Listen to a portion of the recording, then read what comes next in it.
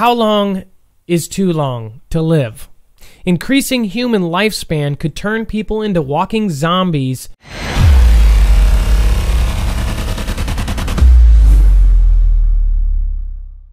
So we already know that our lifespan has increased about double, actually.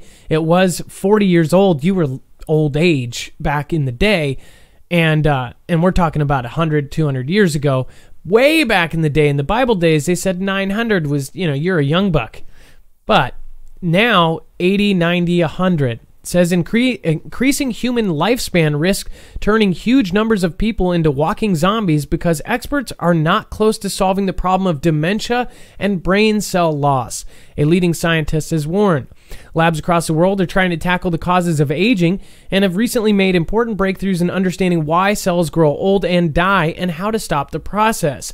Likewise, improvements in treating diseases like cancer and advances in vaccination and nutrition mean populations are living longer than ever.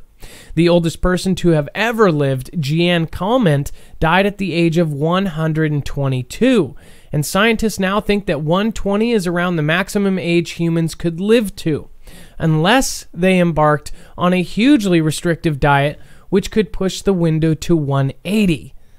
Imagine that, 180. I think my body's already screwed. You would have to do that from like childhood. Why do we age? The short answer is we just don't know.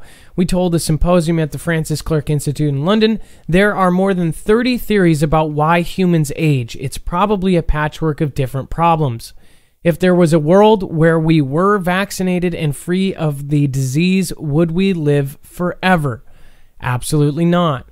It is likely that the biological clock, which sets human life around 120, and we are programmed not to live longer than that.